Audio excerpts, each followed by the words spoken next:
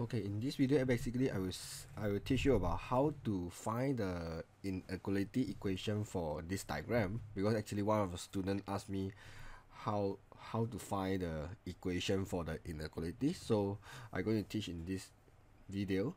Alright, so the first thing is, whenever you want to form the equation, you will need to understand something, which is the first thing is you have to understand about y equals to mx plus c, because this is how we form the equation of the straight line, or sometimes they call it linear line. Actually, it's the same meaning. Right, so yeah, in order to find the inequality, you will basically need to find the three straight line in this diagram, which you can find you can see from your eyes. So the first one is that basically is this line.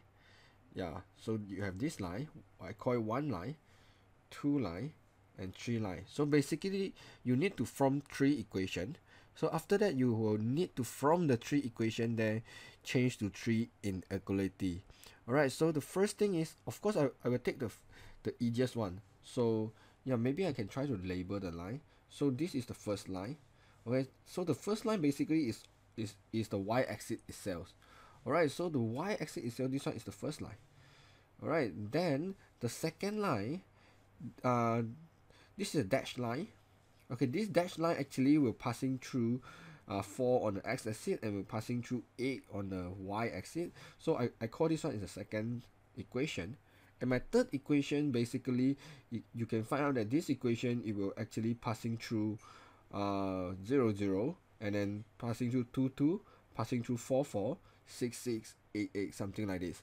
So this one I call it third equation. Alright, so I will teach you how to find the first equation. So you just remember, whenever you see the equation itself is the y-axis. Okay, y-axis, we have the equation for it. Y-axis we call x equals to 0. Okay, this is the equation for y-axis. So the first line is x equals to 0. Okay, so you just remember the x-axis basically means y equals to 0, just in case the exam asks about x-axis. So you just remember x-axis means y equals to 0. Okay, but however, you're not going to use the x-axis in this question, but you will need to understand y-axis means x equals to 0. Alright, okay, before I go to second equation, I will jump to the third equation first, because third equation basically is very easy. So the third equation actually called y equals to x. Y equals to x, because what? When x equals to 2, y equals to, when x equals to 2, you see y basically equals to 2. When x equals to 4, you will see y equals to 4, because on this straight line itself, he passing through something like 4, 4, 2, 2, and 3, 3, something like this, and 0, 0. So you can find out the x value and y value is the same. I mean the coordinates value is the same on this straight line. That means x and y will be the same. So this equation itself, we call it y equals to x. Alright, so yeah, these two equations considered quite simple. So, but then you will have one more equation which you will need to use y equals to mx plus c. Yeah, which is, we call it the second equation over here. Alright, whenever you want to do y equals to mx plus c, something very important is the gradient first. In order to find the gradient, you will need two coordinates. So for the second equation, you will see a dashed line over here, or they call it dotted line. So I can randomly pick any two coordinate on the line. So over here, maybe I try to pick the line which is, I call it 4, 0. Okay, so I have one coordinate here. Okay, for the second equation, the first coordinate I call it is 4, 0, and then the second equation I pick this one, which is 0, 8, 0, 8. However, if you understand about the C actually means y-intercept. So for this dotted line or dashed line, is actually passing through the y-intercept. I mean passing through the y-axis at the values of 8. So at the same time, I understand my C value is equals to 8. So I just need to find my gradient, and then substitute my gradient into y equals to mx plus c. Then I can easily get the equation. So I will need to find the gradient. The gradient basically is y2 minus y1 over x2 minus x1. So my y2 in this case, maybe I take 8 as my y2, minus mean the y value minus the y value. So 8 minus 0 over the x value, which is 0, minus the x value, negative 4. Then you simplify this one, you can find out is 8 over negative 4, which is negative 2. Now I have my gradient, which is negative 2, and then I have my y-intercept, which is 8. So I know my equation is called y equals to negative 2x plus 8.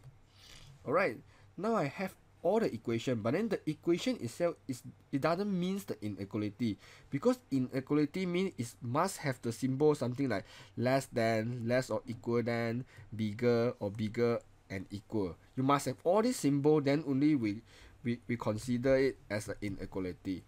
So yeah, so the first thing is you have to see the diagram in order to find the inequality.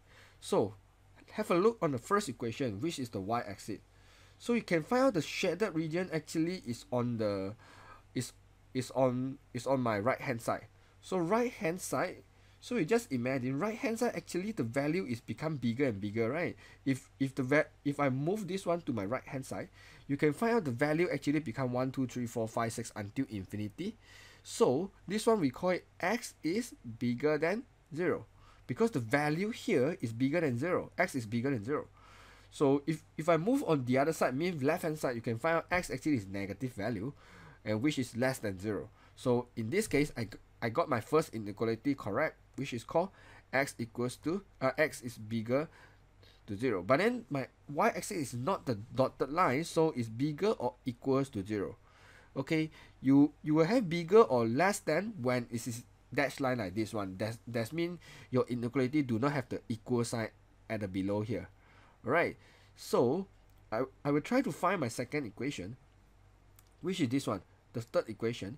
You can find out y equals to x. Okay, this is full line, so later I will have the equal sign. Alright, so okay, for this line, so you have to determine whether it's bigger or less than. So you're trying to imagine, so the shaded area is here, so I'm going to move this direction. So if I move this direction, my value will become bigger or become lesser. So you have to imagine. So you just imagine if the line can continue move go up until infinity, basically your value will become bigger and bigger, because your y value actually keep on increasing. Okay, so most of the time we actually focus on the y value. If y value is keep on increasing, then this one is called y is bigger than x. This one called y is bigger or equals to x, because the y value actually keep on increasing. What you imagine, if it go until here, like y will become 8, 10, 12 until 100, until 1000, until infinity. So if the y value is increasing, we call y is bigger than x. Alright, because you just imagine if this line, I mean the shaded region and below here, actually you can imagine the y value is decreasing, so that one will be less or equal. Okay, so the last one, so this is my second equation, second inequality. Alright, the last one is a dotted line. Okay, dotted line, we just found the equation, which is y equals to negative 2x plus a. Okay, now you have to imagine, so if you have the dotted line like this, now our shaded region is below here. So you just imagine if this line go in this direction, actually the y value will be increasing or decreasing. This dotted line, actually this one is not the full line, it is a dotted line. You just imagine the dotted line will go below. You can find out actually the y value is decreasing, isn't it? So if y value is decreasing, mean y will be less than negative 2x plus a. So in this case, because it is dotted line, so I will not draw the equal signs for my less than for this less than symbol. So this is my third inequality. Alright, so I hope this short video actually can make you understand about this inequality. So yeah, because this inequality question, you will need to able to imagine, yeah, so which one is bigger, which one is less than, when you will have the equal sign, when you do not have the equal sign. And then of course for this, well, most of the inequality question in SPM modern math, they will give you the equation, but this one is a special one. They ask you to find the equation. Okay, anyways, I hope this video do help you to understand about this one. So if you still cannot understand, you can post a comment on my YouTube or on my Facebook channel. Anyways, thanks for watching.